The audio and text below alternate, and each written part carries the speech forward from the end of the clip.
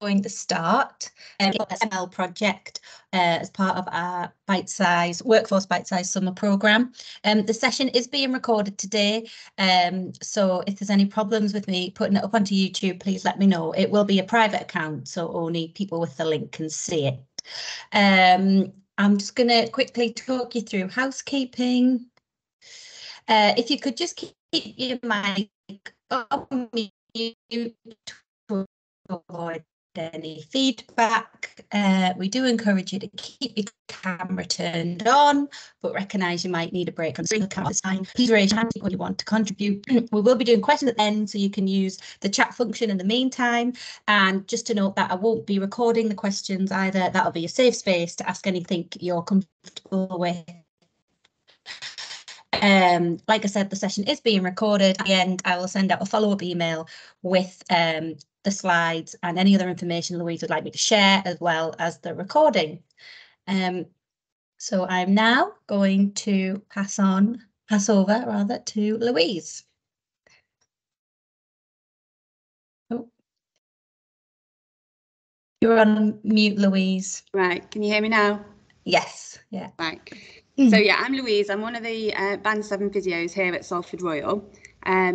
Unfortunately, this time I haven't got Mel with me, and Mel's my technical expert, so it could work. But I'm going to try and share my screen now.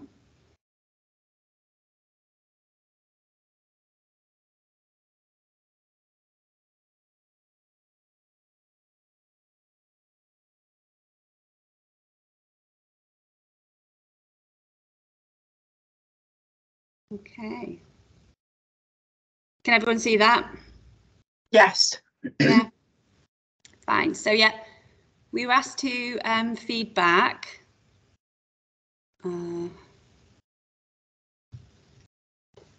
So the project that we completed in April. Like I say, it was me and Mel who completed the project, and she's one of our principal psychologists here at Salford. But yeah, unfortunately, she can't be with us today. So the aim of the project was delivery of a 6-week programme to patients on an orthopaedic waiting list for joint replacement surgery. So that could be either a total hip replacement or a total knee replacement. And we designed a prehabilitation class consisting of advice and education, followed by an exercise-based circuit class with the aim of optimising mental and physical wellness whilst people were waiting for surgery. So back in July last year, we did a pilot study of 20 patients, and we got some really good results, and we fed that back and then carried on with the programme. So the main reason for doing this was that obviously it was during COVID-19, and the waiting lists for surgery or for any type of appointment were very long. So people that had been listed for surgery or waiting to be listed for surgery had very poor communication whilst they're waiting. There were no face-to-face appointments with GPs or with surgeons or with physio. It was causing kind of quite a lot of stress and increased visits to GP for pain management. When people did actually get a surgical date, they had very poor levels of fitness and poor obviously, which would impact on their operation. And they also had very bad anxiety and depression, as they could have been waiting without any communication for 2 years. So the second reason, what that would lead to is, like we said, poorer surgical outcomes because of lack of mobility during this time. Fitness levels are really low. That would kind of have a consequence on hospital stays and increase the length of hospital stays. And then possible post-op complications due to lack of good preparation for surgery. So the funding came from the CCG. So we had a senior manager who set up the process and oversaw the project, and Band 7 physio myself to set up and deliver the service. We had a therapy assistant part-time who mostly recruited the patients, and then the principal psychologist 2 hours a week of her time to feed into the programme and provide the psychology input. So we did this alongside Active Lifestyles. So Active Lifestyles is a Salford Community Leisure service, and they have coaches that deliver on many kind of programs, including cardiac rehab, pulmonary rehab. So we decided to use their service as well, as they were really good at engaging people and getting them to then continue to exercise. So they also offer a 12-week free pass for patients. So once they've finished our 6-week programme, they could then continue to exercise for free in the community leisure centres, in any of the community leisure centres in Salford for 12 weeks. Obviously, that was for Salford patients. And doing this in the community leisure facilities meant, rather than in the hospital, meant that the patient was then more familiar with going to a gym. So a lot of the patients that are on these kind of waiting lists having joint replacement surgery have probably never stepped foot inside a gym before. So the anxiety that goes with that and the lack of confidence would really then affect their ability to carry on with this after our programme. So that's why we decided to do that in the community facilities. So what did we do? We invited all the patients on an orthopaedic waiting list, and that, like I said, was for a total hip or a total knee, to attend a 6-week programme. We delivered the 6-week rehabilitation programme. We did education covering the procedure, the nature of the procedure, importance of activity, improving mood and confidence. We discussed things like sleep, pacing and relaxation. And then at the end of that, there was an exercise component, which was led by the active lifestyle coaches. So we took outcome measures, completed that pre and post programme, and the outcome measures consisted of both psychological and physical measures. And we fed back quarterly to the CCG with an ongoing review of the service. So the impact that we hope we would have is an improvement in the outcome measures, which is what we're feeding back. The programme delivery meets the needs of patients awaiting joint replacement surgery. We hope that they would be better equipped to cope whilst waiting for surgery. And we thought it was a rehabilitation model that can be rolled out to other surgical areas, so not just specific to orthopaedic surgery. And what we would then envisage is better surgical outcomes, although it wasn't measured as part of this project. But the other side of my role within the hospital is I work in orthopaedic clinics, and I do all the post-op clinics for orthopaedic surgery. So I see all these patients. So the patients that came through the programme, I followed up anyway, but like I say, not as part of this project. So what did we want to know? Did the outcome measures improve post-programme?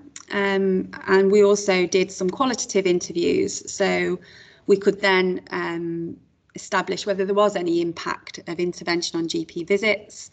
Did patients continue with the exercise on discharge, or did they just do the 6 weeks and then nothing else?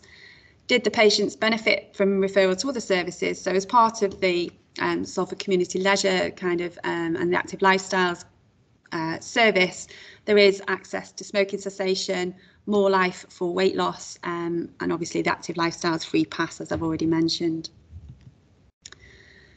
So the total numbers contacted between July and February this year were 192. Total number that we recruited, so those that agreed, were 102. So out of those that agreed, those that attended week 1 was 73, so 72%.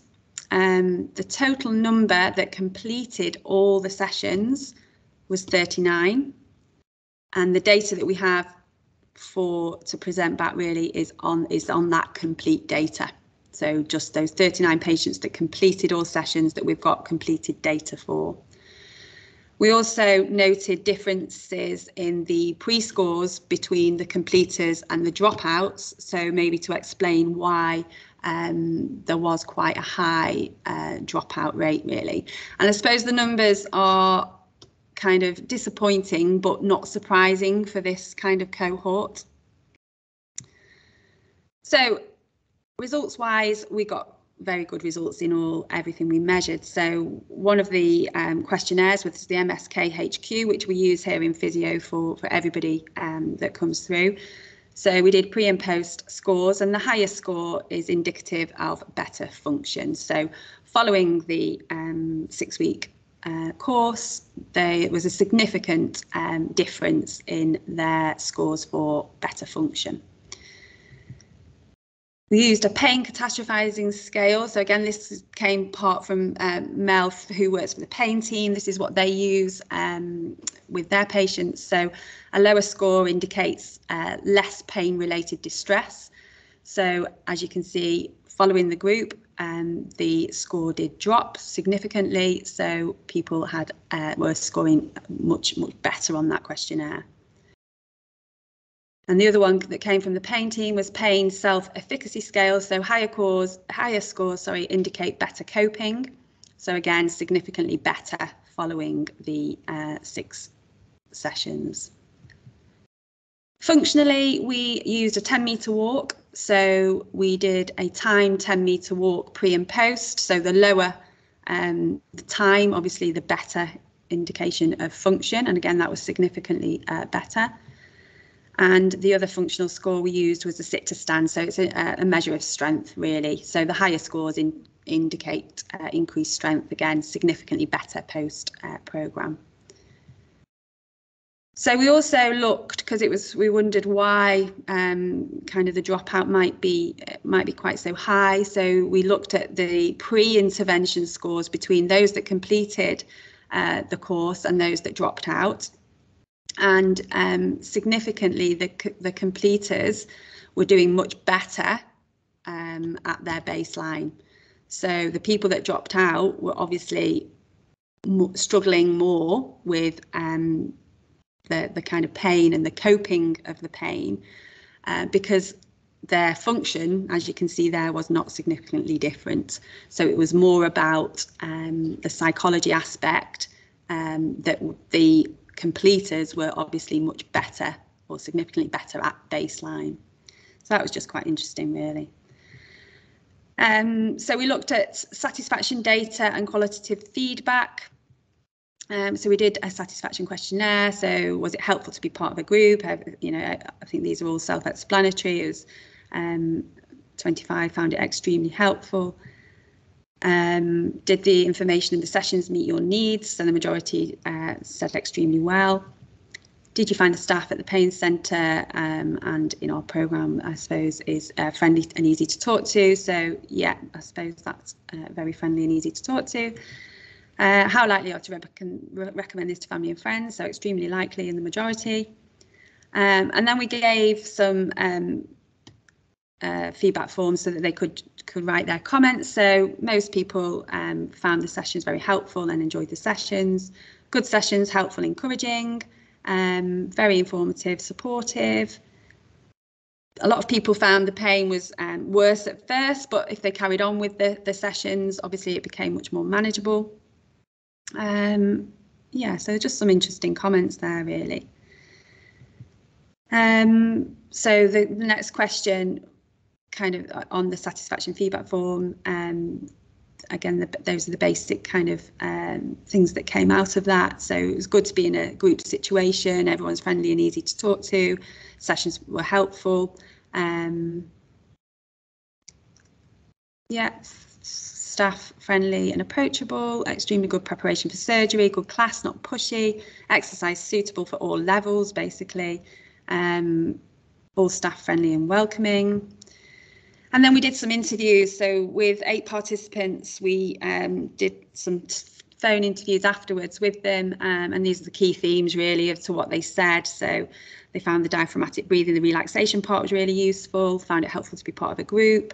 7 participants of the 8 said that they didn't go to the GP anymore. So, yeah. It reinforced the importance of exercise, a helpful way to get into exercise if you haven't got a clue where to start. Improved confidence to exercise, more aware of exercises for their specific joint. This started to do more exercises before. It is painful, but they didn't expect that the pain was going to go away with this, but it made it more manageable. Improved knowledge and coping, so putting both psychology and physio together, it gives you a better insight into what's going to happen. Every session was built on the last. It's helpful to put it into words they could understand, made them, their worrying about the pain was much better. and improve motivation to be active. So if you stick to it, it helps to motivate. It gets you up and out, and rather than kind of staying in at home. Yeah, and good social benefits of attending a group. Nice to know you're not the only one. Yeah, reinforce that you're not the only person going through this, know that you're not alone. Salford has great facilities. So our thoughts, basically, recruitment is really, really difficult. So like I said, the numbers are disappointing but not surprising for this cohort. They're on a waiting list for surgery. They think they need surgery. So you got a lot of negative phone conversations trying to recruit people, a lot of anger, a lot of frustration. Why would they benefit from physio when they needed an operation? So trying to change people's mindsets was really, really difficult. Trying to get people to engage was really difficult. So 38% of those identified as eligible and contacted attended week 1. So if rolling out into the community, more resources would be needed to recruit people into the intervention. Attrition is high, only 53% completed. That's 20% of the total eligible sample. Those who dropped out, as we said, scored significantly lower on daily function and pain coping at baseline. So they're also higher on pain distress, but that wasn't statistically significant. So therefore, are more resources needed for this cohort, as they are more distressed, given that their physical function scores were similar. So the psychological aspect of it, and we knew that really from the telephone conversations we had with people, like say when we were trying to recruit. But for those that do complete, the outcomes are good. Statistically significant change on all psychological and physical function measures, high levels of self-related satisfaction, and the qualitative feedback highlighting themes of confidence with physical activity, improved motivation, social benefits of attending, and better coping with the current situation. Okay, I will stop sharing.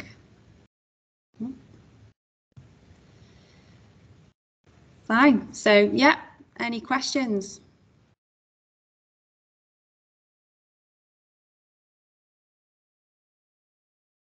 Since you've posted those results to people, have you found when you're inviting new people that the take up is better?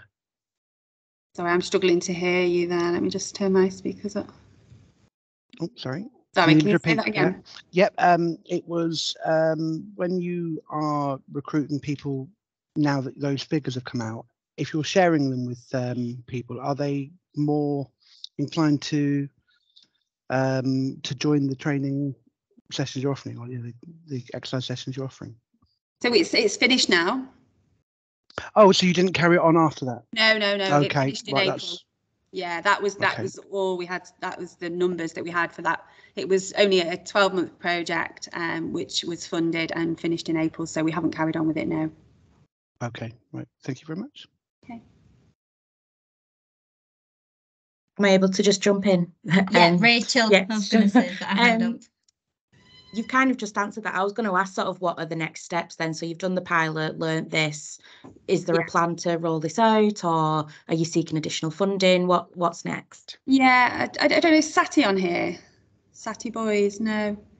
She is, Yeah. yes. She's just put something in the chat. I just put in the chat. Do you want Sati me to can help me out with this next? So just to go back a step. So in terms of kind of the origins of it, it was around as Louise was saying, when COVID was at its height, and there was a system board at primary care level that identified these people that were waiting without in pain and without any with just a long waiting list ahead of them.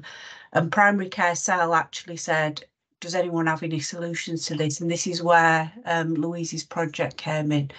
So it was only a couple of weeks ago, wasn't it, Louise? We went back to primary care system board. So this is senior people in primary care, people like Rob Bellingham, Manisha Kumar, some of the other people that work at that senior system level. And they were incredibly positive about this piece of work. So they came up with a number of actions and recommendations for us. The first one was that they were going to put us in touch with somebody from their BI performance team. So what they want us to do is to look at that data set of the 39 people who went through the programme and improved. And they want us to track forward with the help of the performance team as to whether there is any difference in length of stay when these people have gone into the acute setting, just to almost bolster up some of the outcome data we've got. So we're waiting for Ed Dyson to get in touch with us. The next thing that they were going to do was there is a GM elective reform programme. So they are going to be plugging this piece of work into that. And I believe, Louise, I haven't had a chance to catch up with you, but I've heard some rumblings that has already started to happen. The third thing that they were going to do is there's a GM clinical effectiveness committee group that looks at how we spread good practice and scale it up. So the group that we went to very much thought that we didn't need to do any more proving of whether this was a good idea. There's an evidence base, a strong evidence base for prehabilitation, and that actually it works well, and we actually just need to start doing it. So again, Manisha Kumar, who's the medical director for primary care in NHS GM, is linking us into that KEG. And the idea is that we look at what would we need to do to scale up the work that Louise and Mel have done across GM, because it would fit with all sorts of other. It's not just hips and knees, is it? I know, Louise, you said in the past there's other groups of patients that this approach would fit with. So I don't know if that helps, if you want to add anything, Louise. Is that all right, Rachel? Yeah, just to let you know, so I work in the GM elective care programme, and I know myself and a couple of colleagues are on today from that programme because we saw this come out and thought, oh, fantastic, we want to know what happened with this. So we'll look forward to picking that up with you. So I support the programme with comms and engagement, and I look after our While You Wait offer. So it'd be really good to kind of pick that up and explore links as you put in touch with us. Yeah. Or I don't know whether it's worth Louise just making the links with Rachel. Yeah. Yeah. If you Cool. if you could send me an email, Rachel, with Sure. your details, that'd be perfect. Yeah. Wonderful, thank you.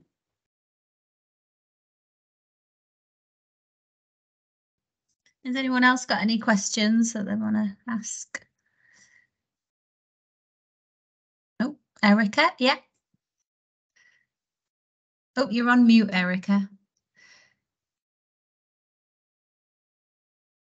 I just wondered whether the participants had any help getting from home to the exercise and back home again. Was there any assistance there? How did they make that journey? No, they didn't. So, some feedback on that, isn't it? The majority were from Salford. So if they were out of area, that was a little bit of an issue. So they didn't really want to travel, although we did have people that came from Bolton. But generally the people that lived in Salford, they drove or they got the bus. But we didn't really get too many complaints about the travel. And I think because it was in the community facilities, it's much easier to park. If they're coming to the hospital, the complaints that we have about parking and access are fair all the time. But because there's parking on site, easy access, it was much better. Oh, you're on mute again. Do you think people who have got these hip problems might find, catching a bus a bit of a challenge? Would it be possible for future things to help them in some way? And as you say, it's difficult to park at hospitals. This might have played a part in people dropping out. Yeah, I suppose. Yeah, like I say, the majority did drive, so they didn't have an issue. But I suppose for access and inequalities, then people that were reliant on public transport may not have wanted to come. And we did get that when we were phoning people to invite them. We did get quite a few comments on that they wouldn't be able to get there and they'd have to rely on other people to take them. So yeah, so transport is an issue. But I know there is other kind of programs in the community that do have, you can do that from home, so you can log on. We didn't have any of that, we didn't use that, but that again is another possibility, another avenue to explore as to whether people can do this from home and whether they'd have the same motivation to do that from home.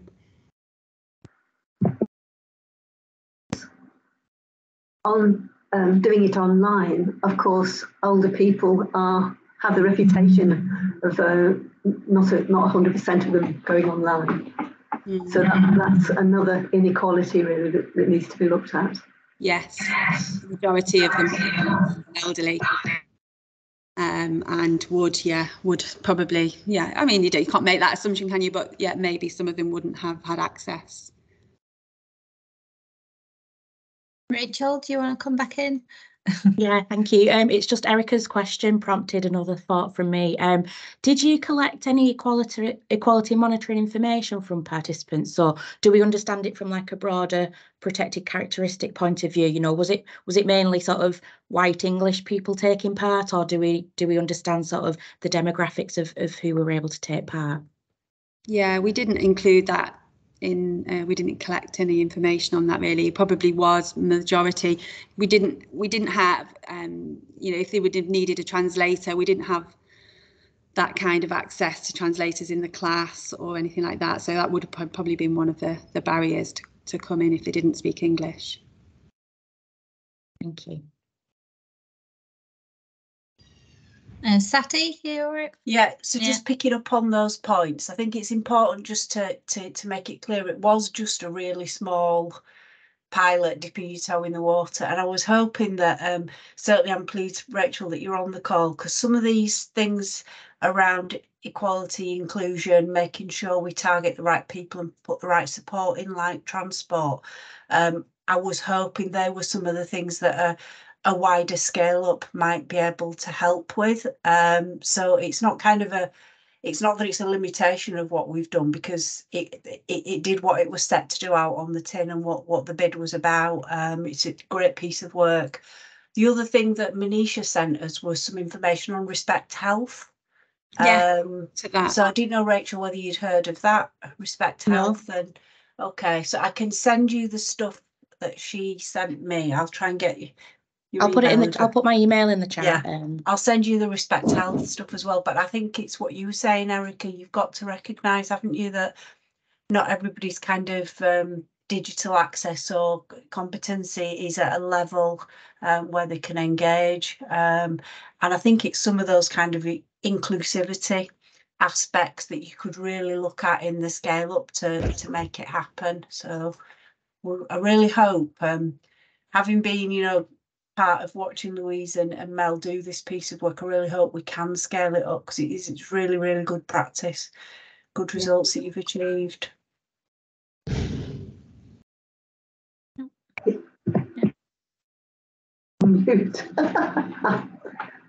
I just wanted to say it's an exercise which has got enormous potential. I can see that, and the psychology of feeling that they're being prepared for the operation and so on will be very good, I'm sure, as you expand it.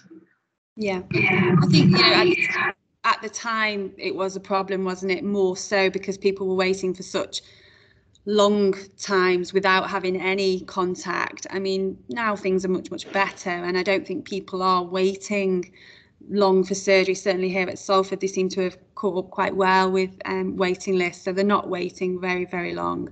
But still, people don't prepare themselves for surgery. So even if they've been living with the pain for years and years and years, and haven't necessarily even gone through physiotherapy recently, don't know that they should be exercising and they should be getting themselves as fit as possible before an operation. So just that reinforcement really, and getting people to exercise will have a big effect on their rehab after. So like I say, I do follow these patients up myself. Most of that 39 have had the surgery, and I have seen them, and the majority have done really well. So they haven't stayed in hospital for long. Before we did this, there were some stories about patients being in hospital for like 5 days after a joint replacement, which hasn't been like that for years and years and years. Rachel, did you want to come back in? Yeah, I was just going to pick up on the transport point that you were discussing. So transport is definitely a barrier, obviously not just to this pilot, but to in general services, and it is something that we're looking at as a GM elective programme. One of the things we have done already is a bit of a recce, I guess, of all the different transport support services and voluntary services that can support people to get to and from appointments. So we set up a web page with some of that information on it. It's very much a starter, and there needs to be a much wider GM conversation around, you know, how do we support people better to get to where they need to go. But if I put the link in the chat, and if anyone's got any feedback on that, let me know. But if you are supporting people and they're struggling, there might be some useful stuff on there. Yeah, that would definitely have helped. There's obviously a large number that wouldn't come because of transport issues. If there aren't any more questions, would you like to wrap it up now, Louise? As I know that you've got to get off. Thank you. That was really good. Some really good points, and I think myself and Sati can obviously take that forwards, and look forward to working with you again. Yeah, and are you happy for me to share the slides as a PDF with everyone? Yeah, absolutely. So if you're on this, I'll send you around the slides and the link to the recording, and then you can email Louise as well if you need any other questions answered. No worries, sure. Brilliant. Well, thank you all for coming. You get half an hour back on your lunch or whatever you're doing. So enjoy, and we'll see you soon. Thank you. Thank you. Thank you. Thank you.